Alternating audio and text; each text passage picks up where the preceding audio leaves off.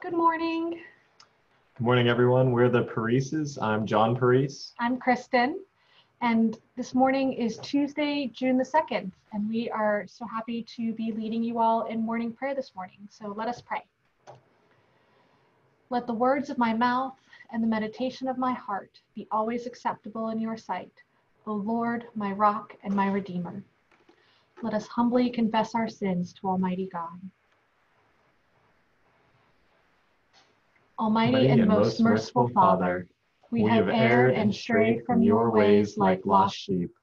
We have followed too much the devices and desires of our own hearts. We have offended against your holy laws. We have left undone those things which we ought to have done, and we have done those things which we ought not to have done. And apart from your grace, there is no health in us. O Lord, have mercy upon us. Spare all those who confess their faults. Restore all those who are penitent according to your promises, declared to all people in Christ Jesus our Lord. And grant, O most merciful Father, for his sake, that we may now live a godly, righteous, and sober life, to the glory of your holy name. Amen. Grant your faithful people, merciful Lord, pardon and peace, that we may be cleansed from all our sins and serve you with a quiet mind, through Jesus Christ our Lord. Amen. Amen. O Lord, open our lips, and our mouth shall proclaim your praise. O God, make speed to save us. O Lord, make haste to help us. Glory be to the Father, and to the Son, and to the Holy Spirit. As it was in the beginning, is now, and ever shall be, world without end. Amen. Praise the Lord. The Lord's name be praised. Worship the Lord in the beauty of holiness. O come, let us adore him. O be joyful in the Lord, all you lands. Serve the Lord with gladness, and come before his presence with a song. Be assured that the Lord, he is God. It is he that has made us, and not we ourselves. We are his people and the sheep of his pasture. O go your way into his gates with thanksgiving, and into his courts with praise. Be thankful unto him, and speak good of his name. For the Lord is gracious, his mercy is everlasting, and his truth endures from generation to generation. Worship the Lord in the beauty of holiness. O come, let us adore him. Our psalm for this morning is Psalm 78, verses 41 through 73. We'll read them responsively by half verse.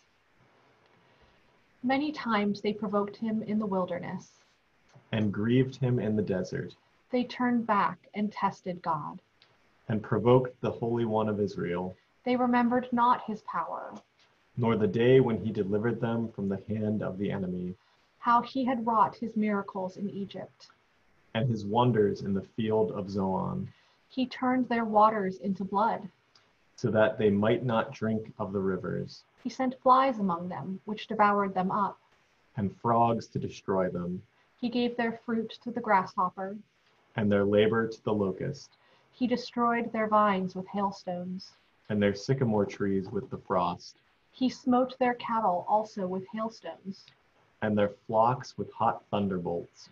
He cast upon them the furiousness of his wrath, anger, displeasure, and trouble, sending these destroying angels among them. He made a way for his indignation and did not spare their soul from death, but gave their life over to the pestilence, and smote all the firstborn in Israel, the firstfruits of their strength in the dwellings of Ham. But as for his own people, he led them forth like sheep, and carried them in the wilderness like a flock. He brought them out safely, and they were not afraid. He overwhelmed their enemies with the sea, and brought them within the borders of his holy land, to his mountain which he obtained with his right hand. He cast out the nations before them, and caused their land to be divided among them for an inheritance, and made the tribes of Israel to dwell in their tents. But they tested and displeased the Most High God, and did not keep his testimonies, but turned their backs and fell away like their forefathers. Twisting aside like a broken bow, For they grieved him with their hill altars. and provoked him to displeasure with their images, When God heard this, he was full of wrath, and utterly rejected Israel. so that he forsook the tabernacle in Shiloh. Even the tent that he had pitched among them, He delivered the ark into captivity. and his glory into the enemy's hand, He gave his people over to the sword. and was angry with his inheritance. Fire consumed their young men. And their maidens had no marriage songs, Their priests were slain with the sword. and their widows made no lamentation. Then the Lord awakened as one out of sleep. And like a warrior recovered from wine, He drove his enemies backward. and put them to a perpetual shame. He rejected the tabernacle of Joseph, It did not choose the tribe of Ephraim, but chose the tribe of Judah. even the hill of Zion, which he loved, And there he built his sanctuary, like the heights of heaven. like the earth which he had established forever, He chose David, his servant. and took him away from the sheepfolds. And as he was following the ewes that were great with young, God took him. That he might feed Jacob his people, and Israel his inheritance, So he fed them with a true and faithful heart. and guided them with skillful hands. Glory be to the Father, and to the Son, and to the Holy Spirit, as it was in the beginning, is now, and ever shall be, world without end. Amen. A reading from the prophet Ezekiel, beginning with the 7th chapter, the 1st verse. The word of the Lord came to me. And you, O son of man, thus says the Lord God to the land of Israel, an end. The end has come upon the four corners of the land. Now the end is upon you, and I will send my anger upon you. I will judge you according to your ways, and I will punish you for all your abominations. And my eye will not spare you, nor will I have pity, but I will punish you for your ways, while your abominations are in your midst. Then you will know that I am the Lord. Thus says the Lord God, disaster after disaster, behold, it comes. An end has come, the end has come. It has awakened against you. Behold, it comes. Your doom has come to you, O inhabitant of the land. The time has come, the day is near, a day of tumult and not joyful shouting on the mountains. Now I will soon pour out my wrath upon you, and spend my anger against you, and judge you according to your ways. And I will punish you for all your abominations. And my eye will not spare you, nor will I have pity. I will punish you according to your ways, while your abominations are in your midst. Then you will know that I am the Lord who strikes. Behold the day, behold it comes.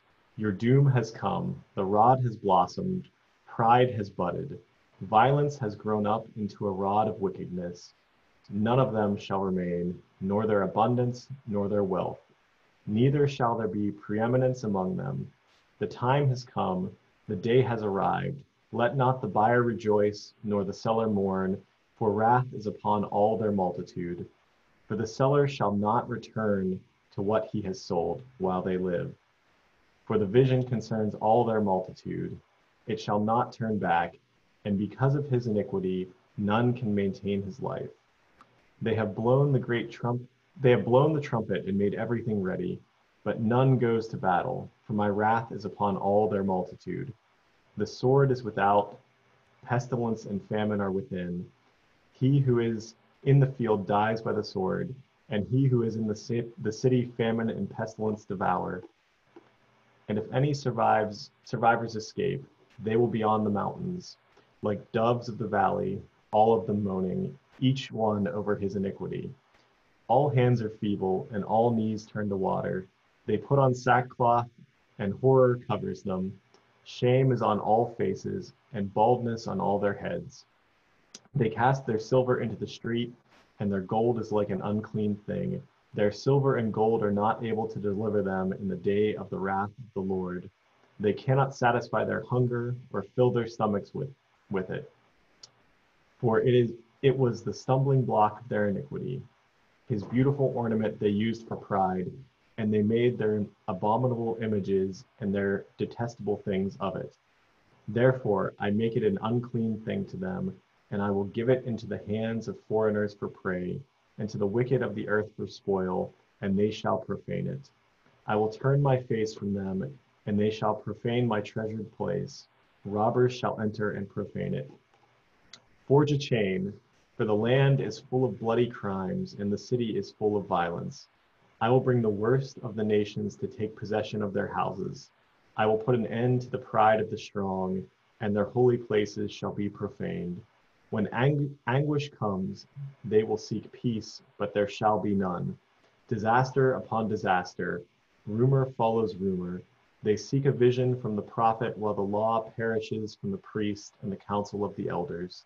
The king mourns, the prince is wrapped in despair, and the hands of the people of the land are paralyzed by fear. According to their way I will do to them, and according to their judgment I will judge them, and they shall know that I am the Lord. The word of the Lord. Thanks be to God. Let's respond with the canticle, the Benedictus es Domine. Glory to you, Lord God of our fathers. You are worthy of praise. Glory to you. Glory to you for the radiance of your holy name. We will praise you and highly exalt you forever. Glory to you in the splendor of your temple. On the throne of your majesty, glory to you. Glory to you seated between the cherubim.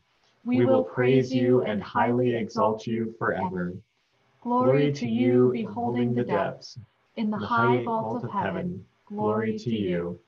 Glory to you, Father, Son, and Holy Spirit. We will praise you and highly exalt you forever.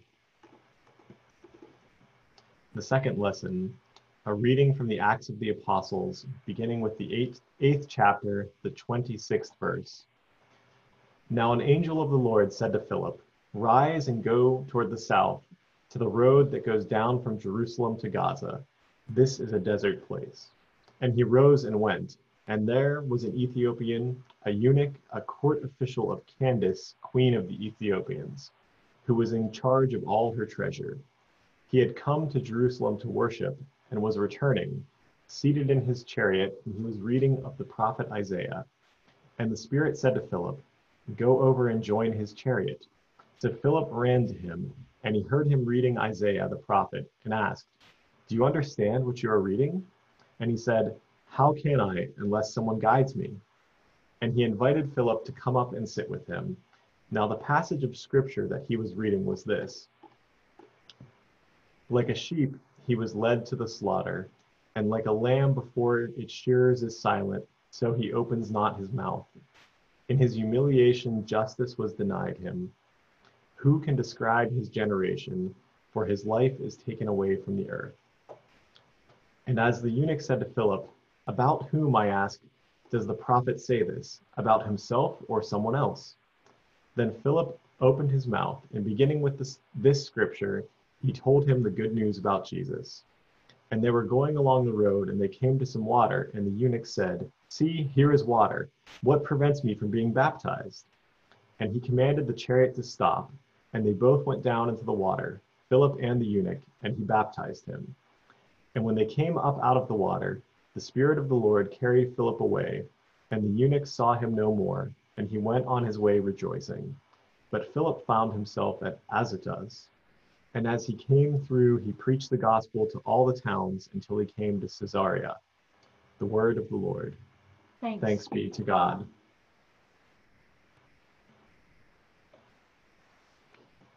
So I wanted to share a little bit about our second lesson, Acts. I'm a huge fan of the book of Acts, as John knows very well.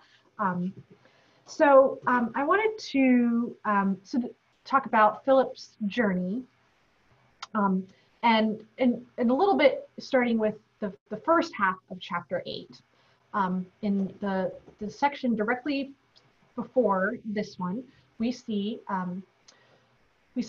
Stephen dies at the hand of stoners, and Saul begins his rampage on the church, and the church scatters. And then the story picks up and zeroes in on Philip. And it says that Philip first goes to Samaria. And I'd like to believe, my imagination, leads me to believe that, Philip, being one of the 12 who was with Jesus, when he heard Jesus say, "You will be my messengers to Samaria and to the ends of the earth," that, maybe Samaria was on his mind. So we have that check. And he shares the gospel in Samaria, and it spreads, and there's some drama with this guy named Simon, and you should read that. But then the story continues with Philip, and it says the Spirit, or an angel of the Lord, says to him to take this road further south. And so he's doing that, and on the way he sees this Ethiopian eunuch, or this court official. And I wanted to mention the earlier passage and the commission that Philip received from Jesus, because at that time, Ethiopia was kind of like the most farthest south. It was basically the edge of the known world. Like, there was no other world that, people knew of below Ethiopia at the time. So I think there's this interesting connection. We see check, Samaria, check, ends of the world, check, in this one chapter with Philip. And I, again, my imagination leads me to believe that, hopefully he was making that connection. I'm certainly making that connection. I think Luke is leading us to make those connections. And what he does, and how Philip enables the gospel to go to the edges of the earth, is not by going there himself, is through this eunuch who he shares the gospel with. And because Luke says that he went to Jerusalem to worship, that is supposed to clue in the readers that he is of some Jewish descent, and that he might be a proselyte, or might be part of the Jewish diaspora at the time. We don't really know, but that's as best as we can conjure. Maybe other scholars can check me on that. And what's really interesting is that, and I really want to hone in on this idea of a guide, in that the eunuch specifically asks, "Who will guide me?" The purpose of a guide, one of the definitions of a guide, is somebody who shows points of interest to explain their meaning or significance. And I think we can maybe recall times in our own life when we have been guided by people well and guided by people not well. And I think one of the things that separates a good guide from not is someone who does not only understand the explanation or the significance of what we're experiencing, but who can listen to our curiosity and marry our curiosity, our inklings, our imagination, desires with the significance and the meaning that we are in at the same time. And so good guides listen well to their followers. And I think that's really what Philip is doing, is that he's obviously hearing this court official reading, likely aloud, Isaiah, and here's this spark of curiosity about who is this about? Is this about Isaiah, or is this about somebody else in this passage? And he's not only listening to the eunuch, to the court official at this time, but he's also listening very intently to the Spirit, as the verses said before, and so at the beginning of this passage, in the middle, that Philip is hearing from the Spirit. So Philip is taking in all of this listening, and bringing this together to create this conversion experience for this eunuch.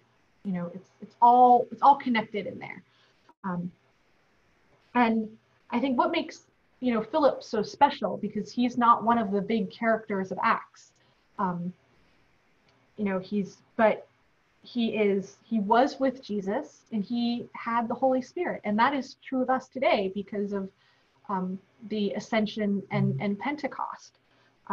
So I read Philip's story and I see myself and something that if I'm listening and I'm paying attention well, not only to what's around me, to the people around me, but also to the Spirit, that there's no reason that I couldn't lead somebody in this way. I couldn't be that guide.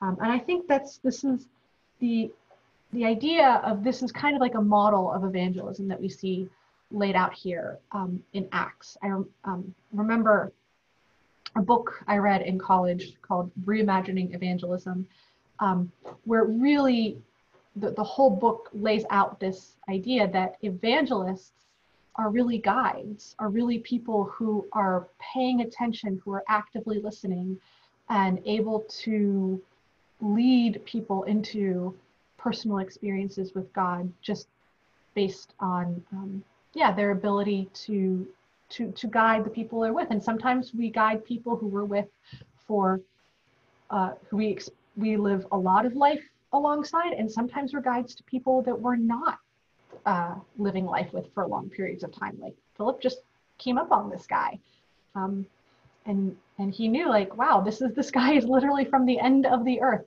These are the people that Jesus has commissioned me to talk to and to share his gospel with.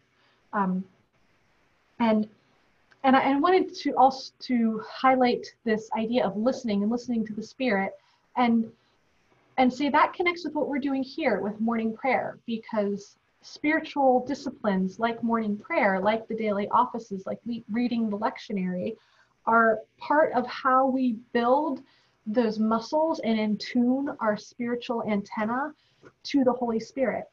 The Holy Spirit is never going to speak outside of Scripture, outside of the character of God laid out in the Scripture. So the more that we can internalize the Scripture, the more we can know the story of God as it's laid out through things like the offices and the lectionary, the more our hearts can conform to the heart of the Spirit, and we can listen, and we can build a familiarity. So, if we are blessed with the experience of somebody, reading Scripture, and there's no reason to believe that couldn't happen today, that we would be able to bring a familiarity with the Scripture, with the leading of the Holy Spirit, and speak into someone's life in a new way. So I just want to conclude by saying, maybe, I don't know if you watch these morning prayers and maybe you haven't considered your purpose for why you're watching morning prayer, or maybe you've said, like, I'm participating in morning prayer because of the benefit for myself and for the Lord. And while that's all good and fine, I'd like to invite you to consider these times as opportunities to build our muscles and help attune our senses more closely with the Spirit, so that when you find yourself in that guide role to another person, you are able to see it for what it is and guide that person to be one step closer to Jesus, and be that good guide who really brings our curiosity, brings what excites us about life along with the gospel, and into a beautiful experience of the Spirit in the gospel. And I pray that this is, we see ourselves anew like this today, and I pray that we have more Philip-like experiences in the weeks and months to come. So let us continue with prayer, with the Dignus S. Splendor and honor and kingly power are yours by right, O Lord our God. For you created everything that is, and by your will they were created and have their being. And yours by right, O Lamb that was slain, for with your blood you have redeemed for God, from every family, language, people, and nation, a kingdom of priests to serve our God. And so to him who sits upon the throne, and to Christ the Lamb, be worship and praise, dominion and splendor, forever and evermore. Amen. And now let us affirm our faith in the Apostles' Creed. I believe in God, the Father Almighty, creator of heaven and earth. I believe in Jesus Christ, his only Son, our Lord. He was conceived by the Holy Spirit and born of the Virgin Mary. He suffered under Pontius Pilate, was crucified, died, and was buried. He descended to the dead. On the third day he rose again. He ascended into heaven and is seated at the right hand of the Father. He will come again to judge the living and the dead. I believe in the Holy Spirit, the Holy Catholic Church, the communion of saints, the forgiveness of sins, the resurrection of the body, and the life everlasting. Amen.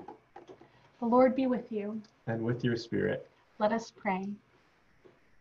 Lord, have mercy upon us. Christ, have mercy upon us. Lord, have mercy upon us. Our Father, who art in heaven, hallowed be thy name. Thy kingdom come, thy will be done, on earth as it is in heaven. Give us this day our daily bread, and forgive us our trespasses, as we forgive those who trespass against us. And lead us not into temptation, but deliver us from evil. For thine is the kingdom, and the power, and the glory, forever and ever. Amen. O Lord, show your mercy upon us. And grant us your salvation. O Lord, guide those who govern us. And lead us in the way of justice and truth. Clothe your ministers with righteousness. And let your people sing with joy. O Lord, save your people. And bless your inheritance. Give peace in our time, O Lord. And defend us by your mighty power. Let not the needy, O Lord, be forgotten. Nor the hope of the poor be taken away. Create in us clean hearts, O God. And take not your Holy Spirit from us. O God, the protector of all those who trust in you, without whom nothing is strong, nothing is holy, increase and multiply upon us your mercy, that with you as our ruler and guide, we may so pass through things temporal, that we lose not the things eternal. Grant this, Heavenly Father, for the sake of your Son, Jesus Christ, who lives and reigns with you and the Holy Spirit, one God, forever and ever. Amen. O God, the author of peace and lover of concord, to know you is eternal life, and to serve you is perfect freedom. Defend us, your humble servants, in all assaults of our enemies, that we, surely trusting in your defense, may not fear the power of any adversaries, through the might of Jesus Christ our Lord. Amen. O God, you have made of one blood all the peoples of the earth, and sent your blessed Son to preach peace to those who are far off and to those who are near. Grant that people everywhere may seek after you and find you. Bring the nations into your fold. Pour out your Spirit upon all flesh, and hasten the coming of your kingdom through Jesus Christ our Lord. Amen. I invite your intercessions and thanksgivings at this time.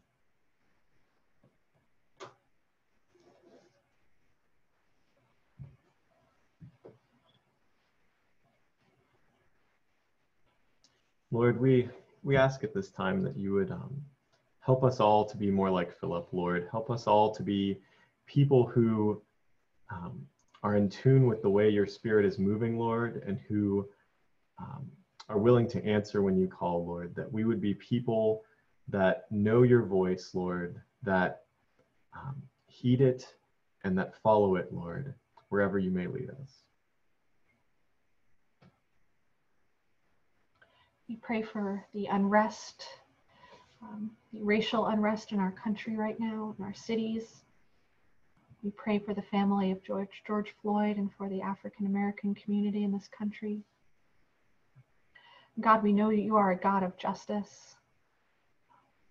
We know you are actively working to seek justice in this situation and all situations. So I pray that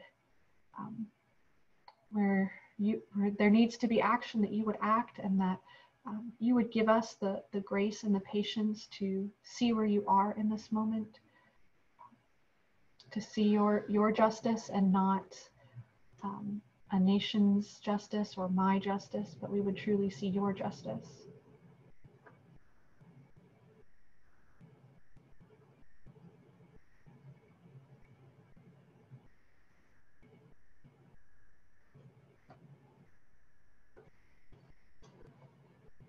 Let us conclude with the prayer of St. John Chrysostom. Almighty God, you have given us grace at this time with one accord to make our common supplications to you, and you have promised through your well-beloved Son that when 2 or 3 are gathered together in his name, you will grant their requests.